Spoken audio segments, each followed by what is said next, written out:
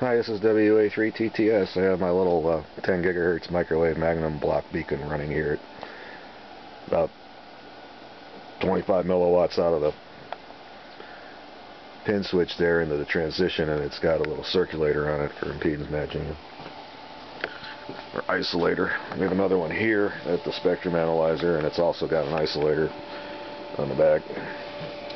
And we got a level there. I'm going to take a piece of Mylar film I cut up an anti-static bag here. And we'll see what kind of attenuation numbers it shows. Slip this in front.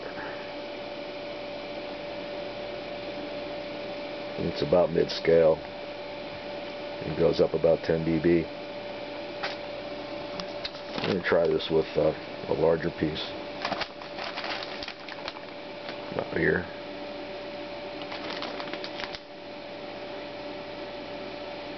Now let's do it this way. I don't know if I can get both of these in the field of view here. Probably not.